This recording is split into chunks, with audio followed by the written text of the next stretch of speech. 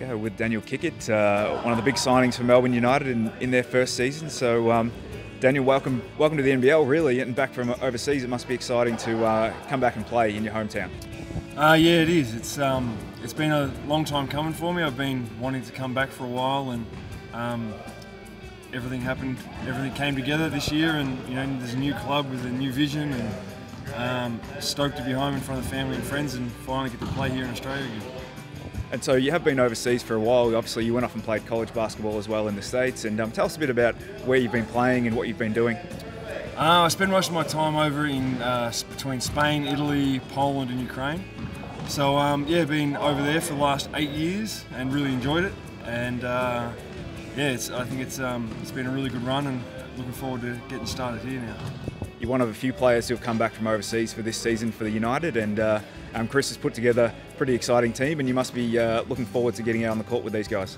Yeah, can't wait. We've had one quick hit out, and it was good. It was good to play together, but once everyone's healthy, we're missing a few guys, and once everyone's back together, we're really excited. We've got a few more weeks to put in some work before our next practice match. But yeah, it's really exciting. Can't wait for October to roll around. Some of us have seen you playing, with the Australian Boomers and a little bit overseas on YouTube maybe, but there wouldn't be too many NBL fans that might have seen you up close and personal lately. Tell us a bit about your game and what you're looking to bring to the NBL. My game's a bit of inside-outside. I like to play between both, and that's why I think this is a really good fit here with Chris, because he played a similar type of game, and so I'm really looking forward to working with him and getting some hints from him about how to improve my game. But basically just a bit of post-up, bit of outside, and trying to facilitate with the obvious skills of everyone else. So.